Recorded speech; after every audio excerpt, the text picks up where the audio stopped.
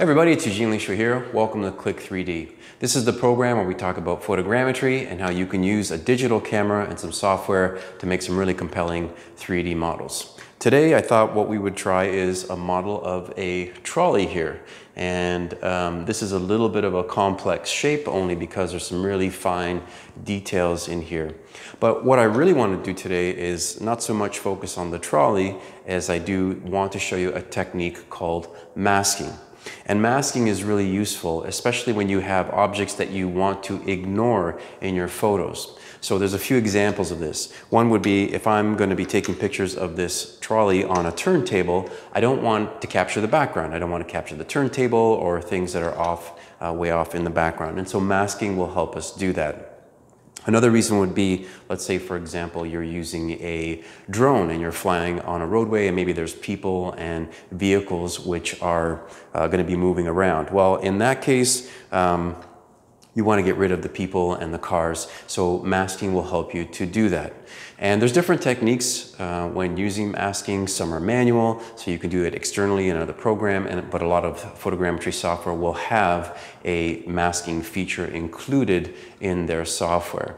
And so there's manual techniques, there's semi-automated and automated techniques. So I'll show you some of those today, not all, but let's first talk about the subject. That's the first thing I do whenever I begin a photogrammetry project. And so this is small. It's in my control, meaning that I can hold it, I can pick it up, I can easily move it around.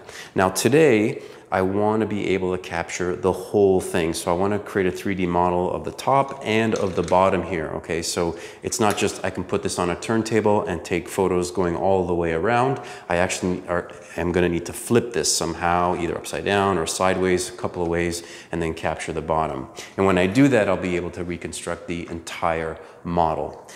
Now, the other thing is that, as I said before, this has got some really fine details on it, so I may need to take some additional photographs. I'm just going to try it with, sort of my first set of photographs and see what I get, and if I need to, I may go back and then take some additional photographs. I'm not really interested so much in the model as I am in the masking, and that's something that I will be showing you.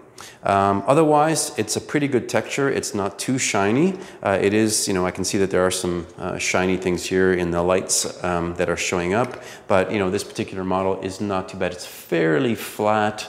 It's made out of some kind of metal and some plastic as well. But, quite a decent model to work with, an easy one to work with.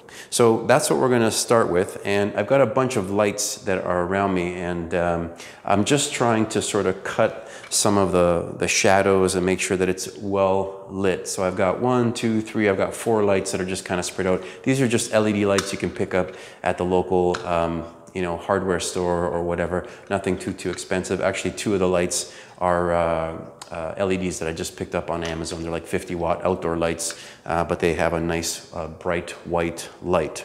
And because I can move them around and I can do some different things there, I can help to avoid any strong shadows on this thing. I also have some overhead lights and some track lighting here, so I can point lights if I need to, but I'm not going to get too fussy with the lighting today. Like I said, the purpose is going to be masking.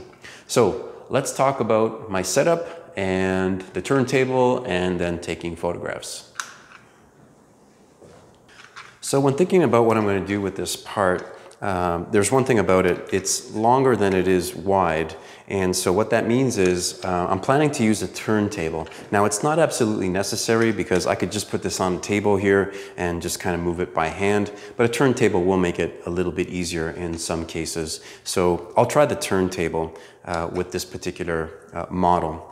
Now, one thing that I always try to do whenever I photograph an object is I try to get close. And I've seen a lot of people when they'll take photographs of something, it's like they're really far back. So the object makes up a very small piece of the overall image. And there's no reason to do that. In fact, I'll often get so close, I'll try to cut off parts of the image. It doesn't cause a problem so long as that you have enough overlap between the images.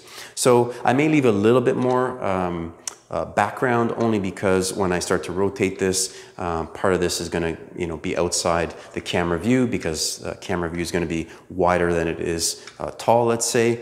So I can even move the camera too. So if I'm on the side, I can take photographs this way, or I can just rotate until this point. And the other thing that a lot of people don't do, or they forget, is that you can rotate the camera 90 degrees. So if the object fits better in portrait versus landscape mode, go ahead and just rotate the camera. Photogrammetry software doesn't care, it just cares that you have a good photograph of that particular image. So when I'm rotating around, if I'm going to have the camera kind of pointed this way, then I'll use sort of like a landscape kind of this way, and then otherwise when I get to this particular direction or that perspective, then what I'm going to do is I may rotate the camera up. So it's going to take quite a bit of work to manipulate the camera and that sort of thing, but that's okay. I have a bit of time and it's not a big deal. Now, in terms of a turntable, I have this one right here, and this is one I just picked up on Amazon, and you'll notice that one side is black and the other side is white. Now, I actually painted this so that I could have the option. So if I have an, I don't know, a part or whatever that's dark and I want a white background, then I can just turn it on this side. Otherwise, I'll just flip it over and I can use this side. Now, I haven't really decided which side would be better. So I have to think about that. If I put this on this side, on the white side, that might work because there isn't a lot of really white paint or white texture on this particular model. So that could potentially work. But I'm thinking black could be okay too. It just maybe where these fine little parts are up on the top, that could potentially cause a small issue. I don't know. So I think I'll start with the white and I'll see how that goes. And then from there, we'll see how that progresses. I can always come back and just take more photos the other way. So let's start taking photographs and set this all up. Okay, so we're going to be taking photographs now, and so a couple of things I need to consider. One is the camera, one is the object and the setup and everything else. So first thing, I talked about some of the complexities with doing this. I thought about it, and I think all I'm going to do, because I'm just really going to be focusing on the masking part today, is I'll take a round of shots from the top here on the turntable, and then I'm going to flip it upside down, and then I'll take a round of shots from the bottom, and that should pretty much do it. I shouldn't need to actually flip it on its side or that sort of thing, and so that'll just simplify things and keep it most efficient. With respect to the camera, I've talked about some of the camera settings. ISO, I'm going to keep down very low, but ISO 100, and the f-stop number I'm going to raise high, so I'm going to have f22 or f25, and by doing that I'm going to basically let in very little light. Okay, so the orifice or the opening is going to be small, so as a result I'm going to need a longer shutter speed. So right now my shutter speed is about 2 seconds or so. I'm going to play with it a bit just to make sure that it's okay. I don't want it too bright or too dark, kind of in between where I can pick up all the details quite nicely. And like I said, I'll start from here and I'll just rotate this in about 10 or 15 degree increments all the way around, making sure that I get good overlap. And once I do that, I'll take the model, I'll flip it, and then run it again. So I'm going to get started taking photos here. Let's go. All right, let's do a quick test here. Just going to make sure that this is in view as it goes around. It's not too bad, but I need to get either a little bit closer or a little bit higher, like that, and that does most of what I need around the top. Okay, good, and then I can just flip it. Now, I will be using a remote, and this is really helpful, so I avoid any shaking or anything like that. If I was to use this by hand, I'm going to have to change my settings, so I'm going to need a shutter speed of at least 1/80th of a second to ensure that they're nice and crisp. And so that's one of the limitations of holding things by hand. You can't have an extended shutter. Now, just looking at this, so my settings right now, it looks like I'm at about well, 1/3 of a second maybe, and f25. And it looks like it's right on in terms of exposure, maybe a little bit underexposed. So what I'm going to do is I'm just going to take a practice shot, but first I'm going to enable my remote here. So give me a second. Make sure that's on so I can do this, and almost there. remote control. There we go. And I'm gonna have a quick mode here. So let's see what this looks like. Yeah, so that doesn't look too bad. In the viewport there, I can see around the LCD, it looks pretty good. So I'm gonna take that first one, I'm gonna move it a few degrees, take another picture. And like I said, I'm not gonna trouble myself too much with this model in terms of all the fine details. I really wanna focus in on the masking. And you know, by doing just the top and the bottom, I'm really doing this in the most efficient manner possible. Can you add more photos later? Absolutely. Can you take more photos now? Absolutely. If you really want to, you know, beat this thing up into the ground, you can just take all kinds of photos, get in close to all the little details. I just want to create a nice overall model, just so that I can show you how we remove the background.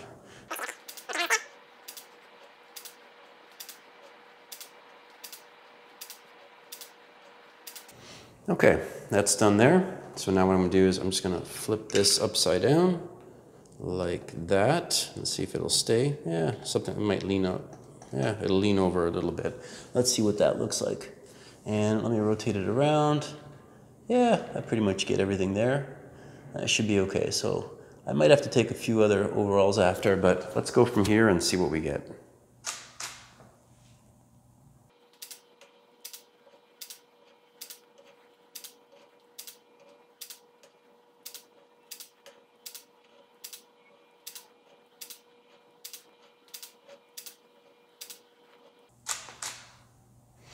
Okay, probably what I'll do is just take a few extra little photos just in case, but that's pretty much it.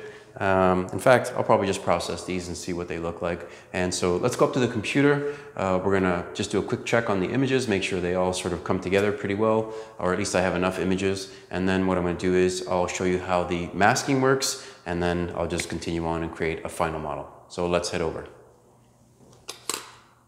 Okay, so we're at the computer now, and what I want to do before I do anything is just check the images to make sure that they are somewhat okay. So I'm looking here, you know, not too bad. And they look, you know, you can see the turntable, you can see I cut off part of it will come back when we flip. And here we go, so we flip this, so you'll see that other stuff will come into view, and so we should be able to reconstruct this. So not too bad. I'm okay with the images there. The other thing that I'm going to do just to try is I'm going to bring these in, and I'm just going to do the sparse reconstruction just to make sure that, you know, they're going to connect even like this. Now, there's going to be some issues with these particular types of photos when there's a lot of background showing and that sort of thing. So what I'm going to do in this case is I'm going to make sure that I choose close range, but I'm going to also choose deep for the preset. Normally I would just use default. If I wasn't using a turntable and I didn't have a lot of background, I would just choose the default. I'm just going to check, and I'm going to go next, and I'm going to go run. And what this is going to do is just see if I can get most of the photos oriented, because if there's a problem, I don't want to go through all the trouble of masking and then go back and have to retake all the photos and mask again. So this will tell me something about the images that I have. And since I flipped the model on the turntable, what I'm going to expect to see is part of the turntable being reconstructed. So there'll be like a flat ground or flat bottom set of points underneath the trolley. And then when I flipped it upside down, there was the turntable, which is really on the top now. So I should see two little kind of sets of points or planes, which are on the top and on the bottom of the trolley. If I get that, and if most of the photos reconstruct, then I'm in good shape, and I'll jump into the masking and then kind of go from there. Okay, so right off the bat, I can see I got a bunch of photos that were correctly oriented. That's great. And if I zoom out, you'll see I've got these rings that I did. And look at the model. This is interesting. You'll see that I have, you can just make out the wheels here. I've got the base of the turntable, but I also have it on the top here. And because the, you know, again, let me go back upside down, right? When it was upside down, it was kind of sitting on an angle, so you can see how the turntable is being reconstructed here as well. So That's a good sign. That's a good start. That means that I've got something that I can use. Now, I'm not going to save this because I know that it worked here. So what I'm going to do is just restart a new project and then start the masking, and I'll show you some different things there. So let's switch over. So when it comes to masking, there are three basic ways that you can do this. And they're basically down at the bottom here, but one is just manually. Okay, so you can go through the whole thing and just, you know, on this image here, there's a couple of brushes. The first one is I use red to tell me or tell the software what I want to keep, and then I choose blue to tell it what I want to get rid of. So I want to get rid of the background in this case. And what it'll do is it'll automatically compute. And if I look at this black and white mask, you'll see white is what it keeps, black is what it's going to get rid of. And there's little things here that I need to keep. Oop, that's the wrong one. I want to go back to red. I want to keep that. I want to keep this. I want to keep the step back here. I want to keep this headlight at the front. So little by little, you can start to tweak this and, you know, keep certain things and get rid of other things. So you can see the little space in here. I can get rid of. Now I'm just holding down the shift key, so when the red brush is enabled, then if you hit shift, it actually turns to blue, so it's a shortcut key. All these little gaps I could clean up. Of course, this is time consuming, right? This is going to take quite a bit of time, so I'd have to go through each image little by little and then kind of go from there. So that's not something that I probably want to do. Now there is this turntable mode. So if I tell it, hey, this is on a turntable and I'm slowly turning this around, what I can do is have it automatically compute. And I can do this with or without the turntable enabled. So, but if I hit this automatic compute, I'm going to do that now. What it's going to do is use the first mask that I did, and you'll see that as it's running through here, it's creating all the masks for the subsequent images. So that's really helpful because it does a bulk of the work for me. Now, it's not perfect. It's not going to isolate every little single feature, and in some cases I may have to tweak it. But if depending on your setup, this may work really, really well. Now you can also create masks externally. So you can do this in Photoshop, create a black and white image, and basically use that as your mask if you want. I'm not going to be showing that. There's even another feature here at the bottom that is color picker, basically. So you can just select this button, choose your background, and then you know, once it does that, you can just tell it to go ahead and automatically get rid of all the white or lighter portions of the background. So there's a few options here: manual, automated or semi-automated tools, and then even external, like with Photoshop or other image editing programs.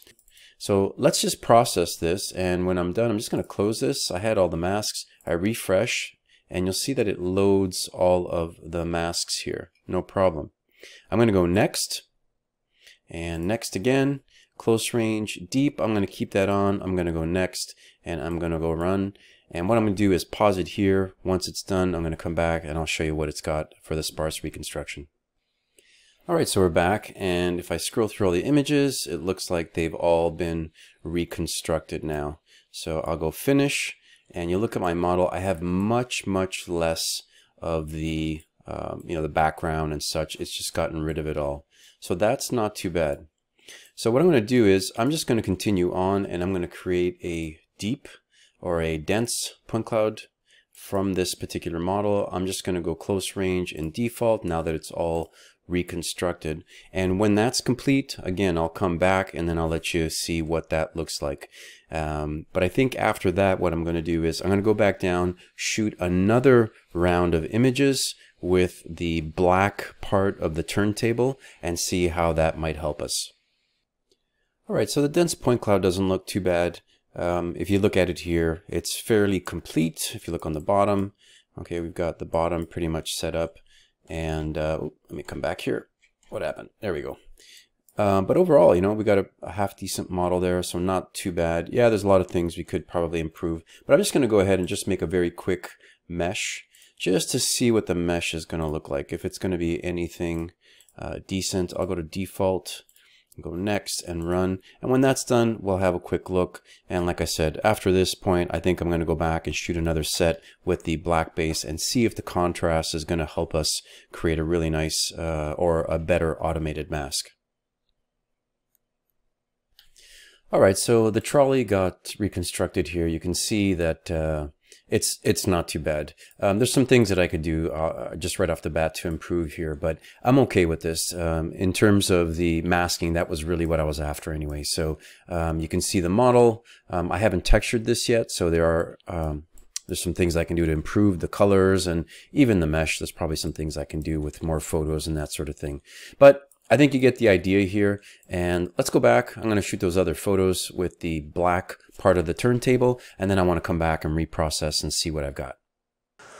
Okay, so we're back again, and I'm going to try this one more time with a black, the black side of the turntable and a black background. And I didn't have anything really black, like a big black sheet or whatever, so I just had this shirt and I just tucked it up close to the turntable, and I just took the camera bag behind it to kind of raise it up a bit. So now when I take my photos, I basically see just all black in the background, and that's going to help. Now I did notice right off the bat, before when I had everything which was white, you know, my exposure was different, and so I'm gonna have to adjust that, because right now, in order to get this properly exposed, I've got about, oh boy, it looks like about a second, maybe a little bit less.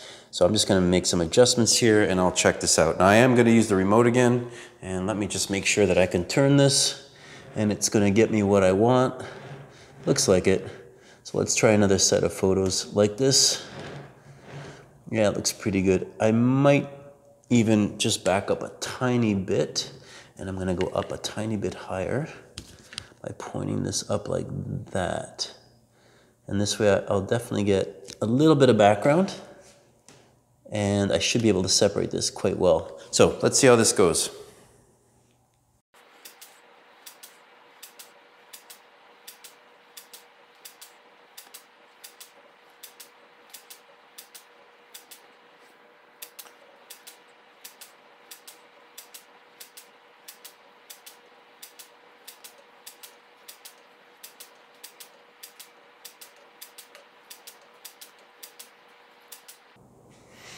Okay, plenty of photos there, so let's flip this over.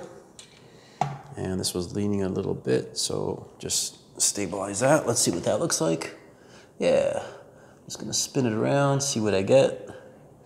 I think that looks okay, so let's give it a go.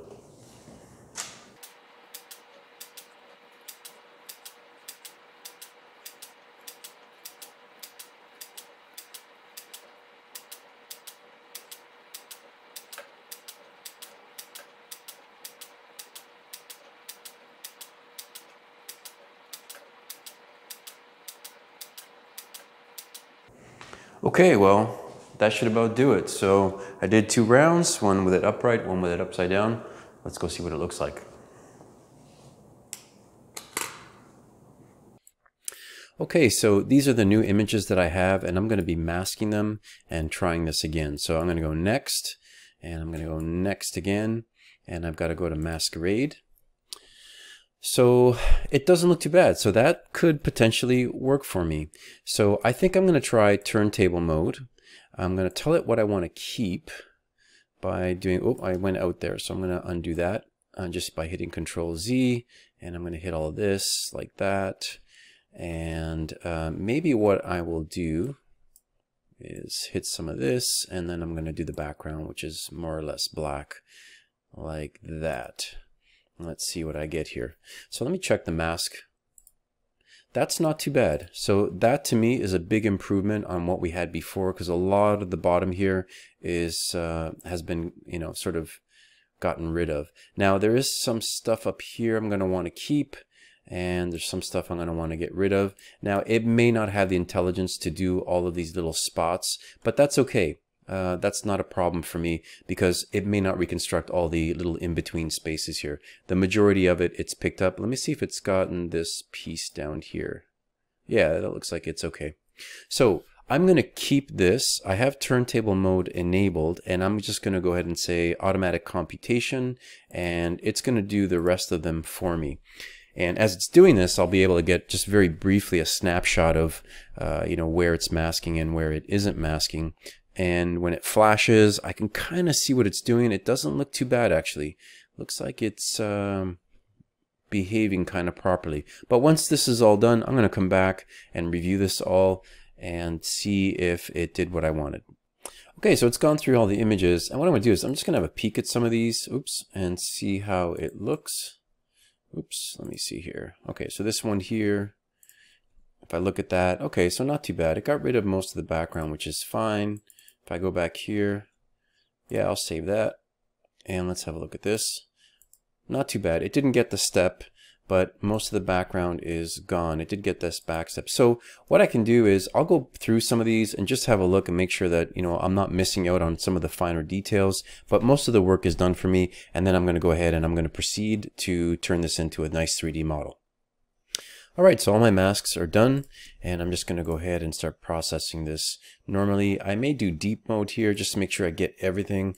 I don't mind taking the extra time just to make sure that everything gets reconstructed properly. So let's let this cook a little bit, and then we'll come back and we'll see how the model looks like, or at least the sparse point cloud looks like.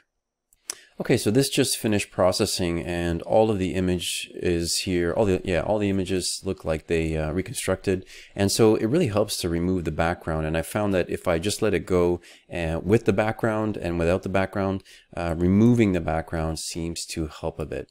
So you can see all the images on the top and on the bottom, very, very well organized. Small increments and equidistant from the model. Just a few stray points that are here, not too bad.